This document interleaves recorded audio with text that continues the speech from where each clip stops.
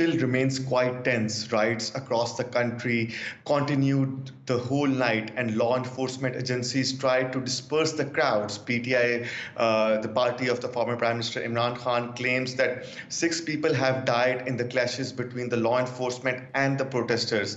A state of emergency has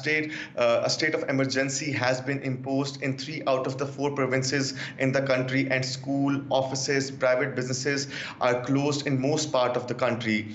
Mobile internet still remains shut, and social media websites like Twitter, Facebook, and YouTube remain inaccessible in major cities. On the other hand, the authorities have arrested a number of top leaders from Imran Khan's party from different parts of the country, and raids are still being conducted to arrest other leaders.